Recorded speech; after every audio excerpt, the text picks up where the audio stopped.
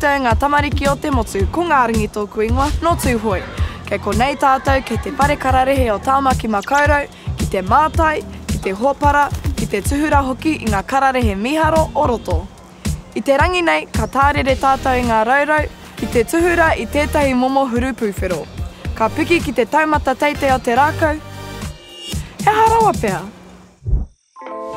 Hipa atu i ngā aka māta toru ki te karamata-matatanga o te ngahere.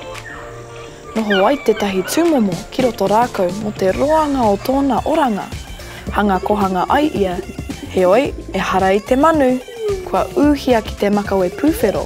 He matamata huanga kia tāua te ira tangata. Kaore e kore i mau i a koe te tūmomo e tirohia ana, anei tētahi tīwhiri.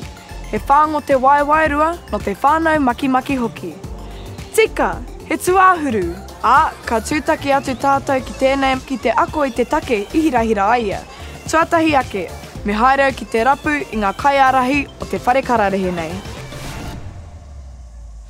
I mōhio rānei koe he whakarau waru te kaha ake o ngā Tuahuru i te tāne toharite e whārawanga Ari Savea.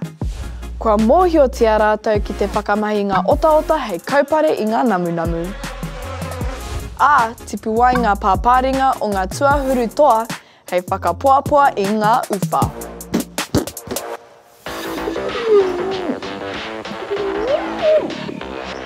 So here we are whānau at the High Canopy Primate Habitat, and I'm joined by two Auckland Zoo educators to teach us all about the orangutan. Tēnā koutou tamariki mā, ko Sterling tōku ingoa. Kia ora Ngarangi, kia ora tamariki mā, ko Hōhepa tōku ingoa. So Hōhepa, who are the orangutans that live here? So we have 3 orangutan here at Auckland Zoo. We have Malur, who is very sweet and very playful. Then we have Juanita, who is our oldest. She's very intelligent and most observant. And then we have Charlie, our gentle giant, who loves his kai and loves learning new things. So, where are their species originally from?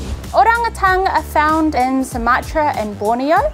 They are arboreal animals, which means that they spend all of their time high up in the treetops. And the name orangutan comes from 2 different Indonesian and Malaysian words, orang, which means person, and hutan, which means forest.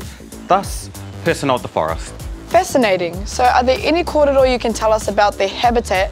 Unfortunately, orangutans' rainforests are being illegally logged and then burned for the palm oil plantations. Also, sadly, orangutan are killed by farmers protecting their palm crops, and then babies are taken into the pet trade.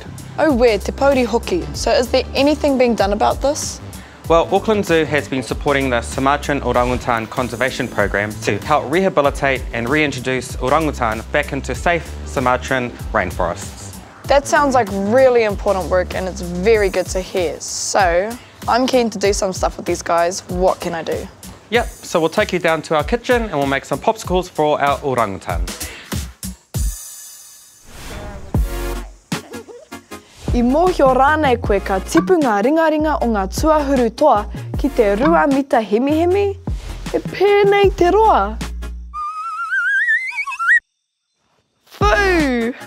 Kua kia he orite te reo ka puta i ngā pāpāringa o ngā Tuahuru ki te tuku reo. E toru te kaumārua ngā niho o ngā Tuahuru, he rite ki a tātou. So Ngarangi, let us introduce you to Sarah, one of our primate keepers. Kia ora Sarah, it's so lovely to meet you. So what are we preparing for the orangutan today? So today we're going to be working what we call behavioural enrichment. It's a way to promote natural behaviours. It also helps to keep them mentally stimulated and keep them occupied within their environment. So Sarah, we're going to make some kai. What do we need to do first? Sweet. So first we need to put on some gloves and a mask. Because orangutans share 97% of our DNA, that also means that we can transfer diseases to and from one another. So, what are we making today? So today we're going to be making frozen leaf parcels, putting a little smear of Vegemite in there, a tiny little smear, and roll these leaves up. Just needs to be hard for them to open. Pop them in the freezer, so it makes it that little bit more challenging. And I've got some that I've prepared earlier. So now we're going to put them out in the habitat, in their feeders. So follow me, guys. Cool. So we're here in our habitat, and these brown structures here are our canopy climbers with our arboreal feeders on. So we'll be bringing them down to set them up. Cool. Here you go. Thank you. Let's pop it all in there.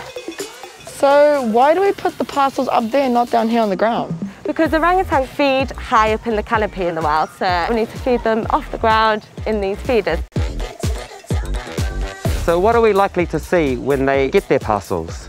So when they come out, you'll see them using their hands and their feet in order to try and manipulate the feeders to acquire their food. They'll even use tools as well, so you'll see them sometimes using twigs and branches in order to break things open to get to their food. Yeah. Thanks so much, Sarah, for taking the time to teach us all about behavioural enrichment. My pleasure. You all did such a good job setting the feeders up for the orangutans. Nā reira tamarikima, it's time for your behavioural enrichment. Anei te waiata.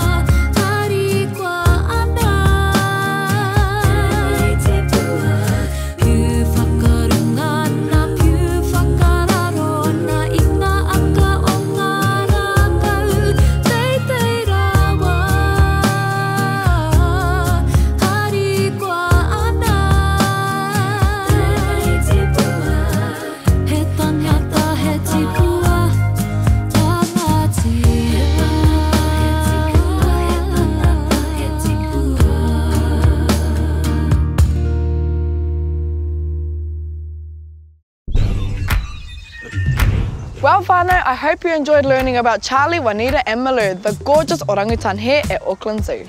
Well, Ngarangi, we're glad you've learned a lot about this endangered species. Yeah, I definitely have. And how you too at home can help with their survival in the wild. Tika tonu kōrua. Nā reira tamariki mā, that's it from us here at Auckland Zoo. Hei konei rā!